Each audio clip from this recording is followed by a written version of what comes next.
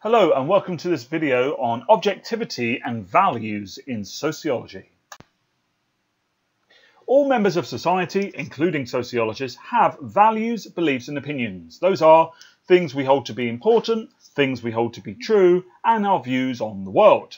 Some argue that it is both possible and desirable for sociologists to keep their subjective values out of their research. Others argue that staying value neutral or value free is impossible because sociologists are humans studying other humans and therefore are going to have opinions, and those are going to intrude on their research. Some argue that it is desirable for sociologists to use their values to improve society, so actually it can act as a catalyst in this regard.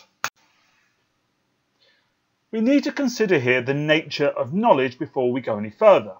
Objective knowledge is the same no matter your point of view.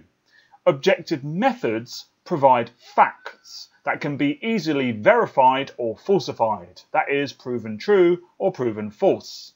Objective knowledge is also value-free and doesn't have any bias. So when something is objectively true or when something forms the basis of objective knowledge, it is absolutely true. Whereas subjective knowledge depends on your point of view. Subjective methods give data that can't be easily tested, that is verified or falsified. Subjective knowledge requires interpretation. So when you know something subjectively, you know it true to yourself. It is true to you, but for someone else, they may not see it that way. So it is not objective and absolute. It is subjective and personal. A very simple comparison could be if we were to look at Susan and we were perhaps to see that she was crying and we were to take her temperature using a thermometer, we'd be able to say objectively tears are coming out of her eyes, she is crying, and she is 39.3 degrees in terms of her personal temperature. Whereas subjectively we could ask Susan how she feels and she might tell us, I have a really sore head and I feel really tired. And so that is something which is subjective to her. It's true to her, but we would not know that unless we asked her to interpret her symptoms for us. Early sociology was dominated by positivism and positivists. Auguste Comte and Emile Durkheim were two of these individuals. They said that sociology's job was to discover the truth about how society worked and to improve human life. Sociologists would be able to say with scientific certainty what was best for society. So they very much approached the study of society in a scientific manner. Karl Marx was also part of this gang in this regard, and he saw himself as a scientist. That's how he described himself. He believed he had discovered the truth about society's future and the inevitability of a classless society, that is communism, and therefore the collapse of capitalism. Max Weber comes along a little bit later, and he perhaps took a slightly more nuanced point of view. He distinguished between value judgments and facts, so things which are true and things which we believe to be true. He argued that a value can neither be proved nor disproved by facts because it's a personal opinion. However, he still sees an essential role for values in sociology, so he didn't think this was a problem. He thought actually it could be very useful. In terms of how values could work in sociology, well, they can guide research. We can only select areas of study according to their value relevance to us. The likelihood is, if you're drawn to study something, it's because you're interested in it. It's unlikely you're going to study it if you're not, and so therefore your values have played a role in there because you placed importance in studying one thing rather than something else. Data collection and hypothesis testing. Sociologists must be as objective as possible when collecting the facts, he said. So when you're actually getting your data, try and be value-free if you can, even though the reason why you're collecting it may be very value-laden. Values in the interpretation of data. Facts need to be set in a theoretical framework to understand their significance. The sociologists must therefore state their values explicitly. So at this stage, when you're going to try and explain things and build a theory based on the data you've gathered, at this point you need to hold your hands up and say, these are my values, this is why I'm doing it, this is how I'm going to build this theory. Values and the sociologist as a citizen. He ultimately argued that sociologists cannot dodge the moral issues, the issues of right and wrong, their work raises, whilst hiding behind value freedom. So it may well be that you do some research on poverty, you discover something quite shocking, you now need to perhaps do something about that. You need to alert policymakers or political leaders to see that, or to ensure that they do something about it. You cannot simply say, well, I'm just a sociologist doing some research for the sake of it. You probably need to do something about it. And so again, values are going to play a role.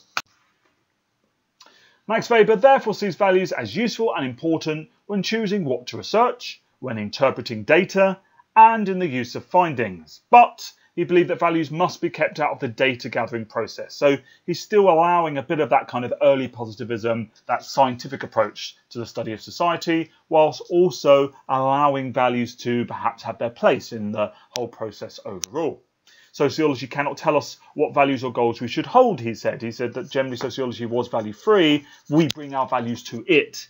But it can tell us what means we should adopt if we want to achieve certain goals and the consequence of holding certain values. So when we build our theories, it's going to tell us, well, if we do this, this is what's going to happen in society. Or rather, if we don't do this, this is what might happen as well. Railing against positivists are committed sociologists, and in particular we're going to start here with the work of Howard Becker and the interactionist position. He argued that social life is based on interactions, in which the meaning of events and actions are negotiated. So we as human beings are constantly acting and interacting with others, and then we attach meanings to those things and we negotiate those meanings. Meanings are closely linked to the issue of values because the meaning a social actor attaches to an event will reflect their values. So how you perceive something is rooted in your personal beliefs, your personal values, what you hold to be important. Values are unavoidable in sociology, Becker argued, stating that we cannot avoid taking sides. It's almost a natural human predilection. We often, once we've gathered data or looked at something, take a side.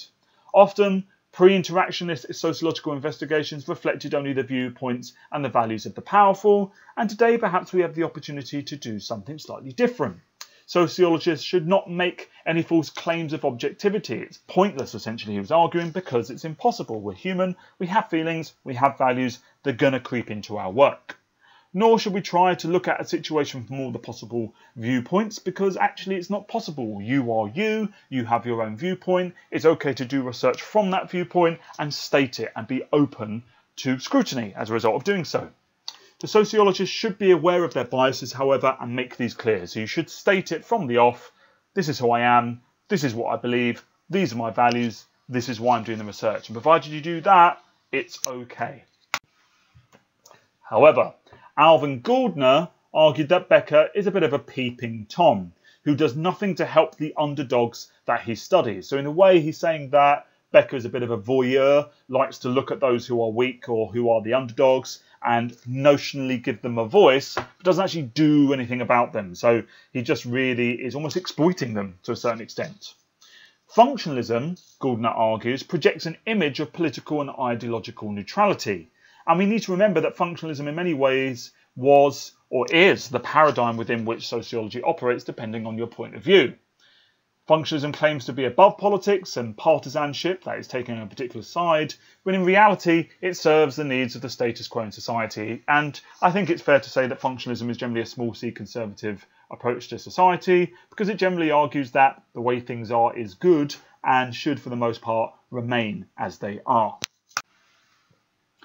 Gardner said that sociology should make moral choices, working from values which are radical and focus on the ways in which society can be changed. So he was very much in the kind of Marxist vein of thinking, in so much as that he believed that it wasn't just about interpreting the world, it was about changing it. Sociology should enable the least powerful to fight back against those in power. And so in a sense, knowledge becomes a tool by which the powerless can fight back against the powerful.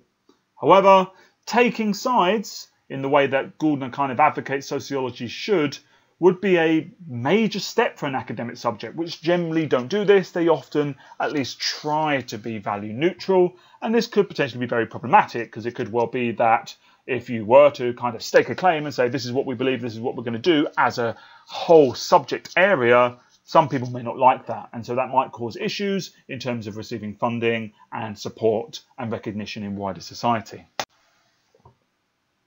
Speaking of funding and careers, most research is funded by government.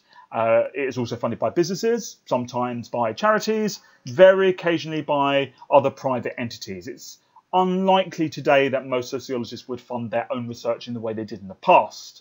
The reality is, who pays for research will control its direction and the questions that it asks. So if we take the government, they're only going to want to fund research which supports their work. They're not going to fund something which fundamentally challenges their work.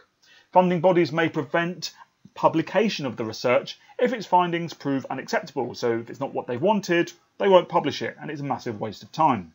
Sociologists may want to further their careers, and so this may influence their choice of topic. If you've got a choice, which is, well, I really want to research this, but if I do it, no one's ever going to fund me, I'm never going to get a job, versus, well, I could research this and I'll get lots of money and become quite famous and have a good job, you're probably going to censor yourself because you're going to fear for harming your career and perhaps harming your life chances and perhaps even harming your family as well in that regard.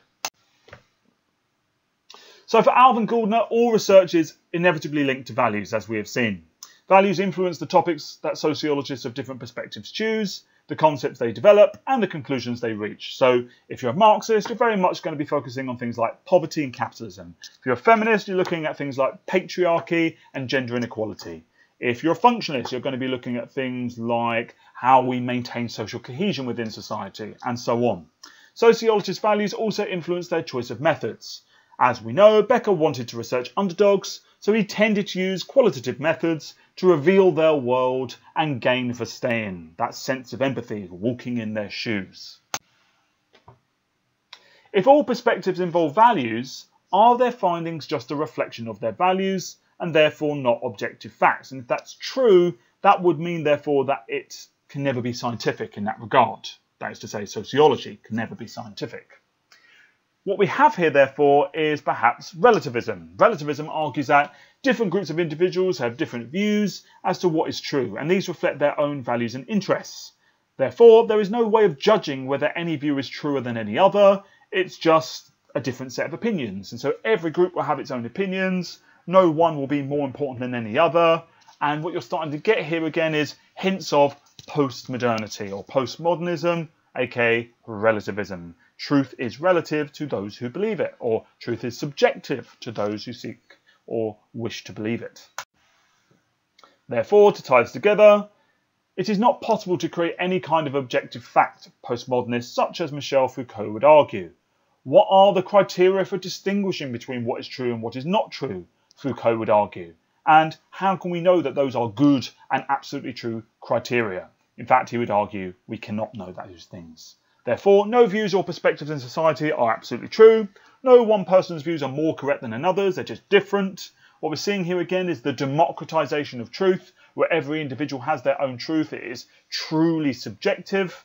And theories are simply meta-narratives. And this is where postmodernists such as Foucault would argue we need to be careful, because who decides what is true? Who decides what the meta-narrative is? Who decides what the paradigm is? And actually, it's going to be the powerful. And so there is a role for those in power to formulate and decide what knowledge is and what knowledge isn't. And that potentially can be very problematic, in particular when we think about Becker and Gardner and the underdogs and the powerless in society and how they can never formulate knowledge.